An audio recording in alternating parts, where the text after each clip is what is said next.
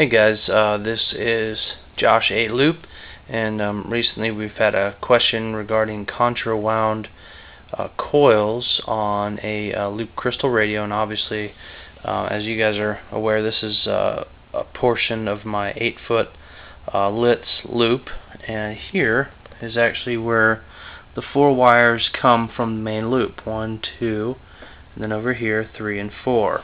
So we got 2 coils on the main loop, and those coil wires, as you can see, come to this ceramic silver rotary switch, and I believe that has 3 separate sections on that switch, and I had to do some ciphering to try to figure out exactly how to make use of that switch so that I had correct functionality of switching between contra series and contra parallel connections.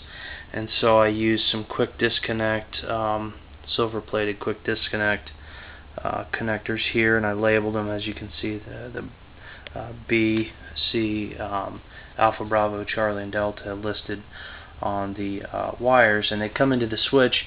That allows me to use this switch to change the main loop of this, or the main pickup loop on this crystal radio in like a high frequency configuration or a low frequency configuration.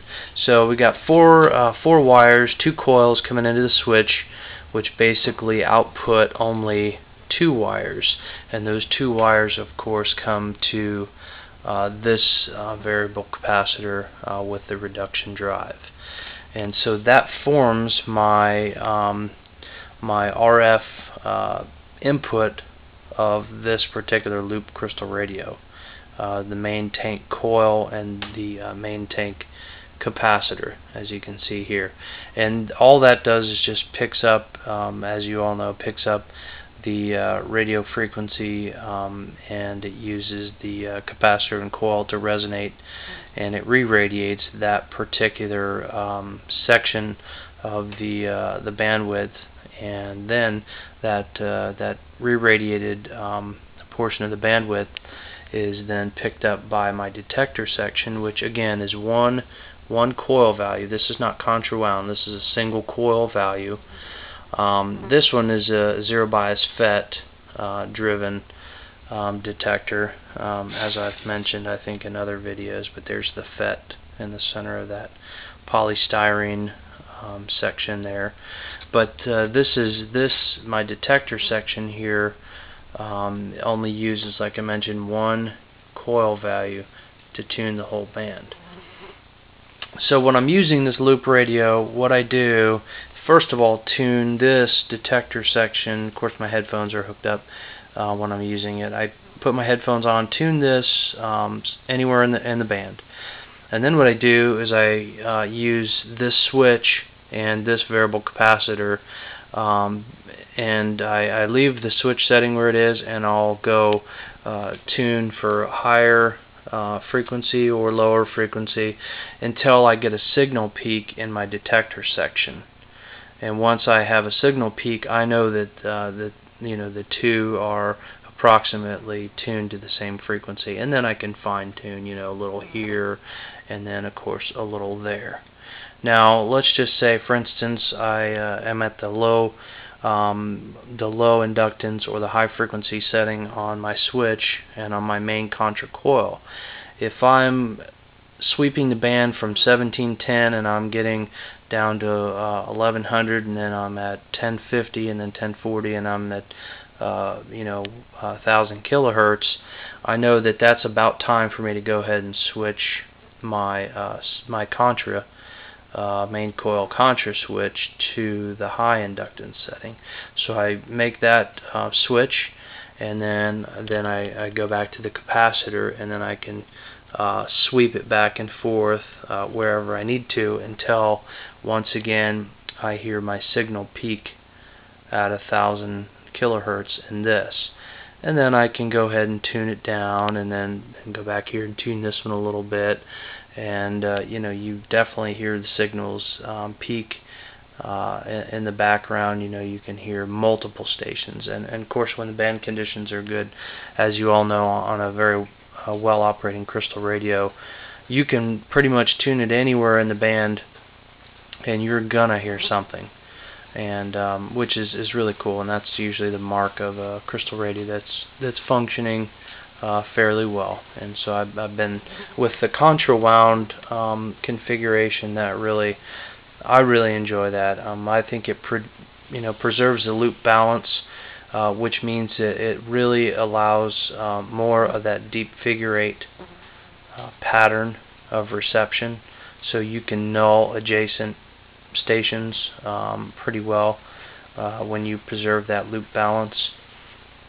And also, when you have, under certain conditions of the main loop coil configuration, it actually allows some of the ends of the wires to be at a lower RF potential, as opposed to a single solenoid wound inductance value for the main tuning, the main loop, pickup loop. The other thing that really helps, obviously, if you've dealt with crystal radios, you've run into the issue of when you go to tune, just the act of having your hand physically near the coil or any switch or any capacitor changes the tuning. And we might only be talking about a few kilohertz or 5 kilohertz or less than 10 kilohertz, which is less than one channel on the AM broadcast band. But sometimes that can be enough to make a difference, and so it's obviously not something that you want to have in a well-functioning radio. And so ways to combat that, one is going contra-wound, like I've done on both of my large 8-foot loops, and the other way is to go to a Stator-Stator configuration, and I went ahead and just quickly soldered up a variable capacitor here. This is a 4-section silver-plated variable capacitor. Each section there is probably around 15 or 10 to 200 picofarads. So each section is pretty low. In fact, I believe, if I remember right, I used this particular capacitor on my first 18-gauge, 8-foot diameter loop, octagonal loop. And contra-wound, basically, or not contra-wound, but the stator-to-stator configuration, normally on a variable capacitor you would connect to your frame, then you would connect to one of these stator sections, and you might parallel a couple of those to get your inductance value. For instance, this one, if you use these two sections, that would be about 400 picofarads, probably around 20 to 400 picofarads, and that would be pretty nice. That would work pretty well. Well, in a stator-to-stator configuration, if you hook these two together and then you hook these two together, and then you take your coil leads, which for me in this case would be these two coil wires coming from this switch. If I were to take these two wires and connect one of those wires here to these two sections and one of them here to these two stator sections, that would basically allow the capacitance to go from the stator to the rotor, from the rotor to the stator. And so I and a few other guys call that a stator-to-stator connection. Now what that does, that essentially allows this pair of stators and this pair of stators to be at a higher RF potential in relation to the frame, and the frame typically will be at a very low RF potential, which means that as you're tuning this thing and you get your hand close to it, you actually don't change the frequency at all, and so you do not have any hand detuning of your crystal radio. And so that just adds to the pleasure of operating the radio. It's very it's very straightforward. Body positioning becomes less of an issue, and hand capacitance detuning is less of an issue. It allows you to peak your station, and regardless of where you are located, it stays peaked, which is really nice. And but what you want to do when you're approaching a loop crystal radio, and in particular large loop crystal radio, I would move towards a contra-wound technique.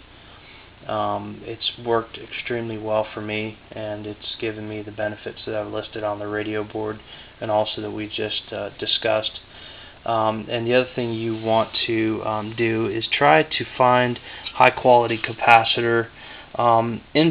I prefer a 2-section capacitor similar to the one you see here. This one I think is around 15 to 500 picofarads per section.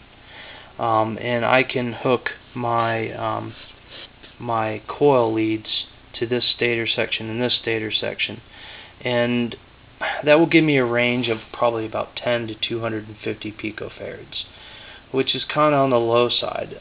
If I were able to, I would find a 2-section variable capacitor with each section being maybe like 800 picofarads.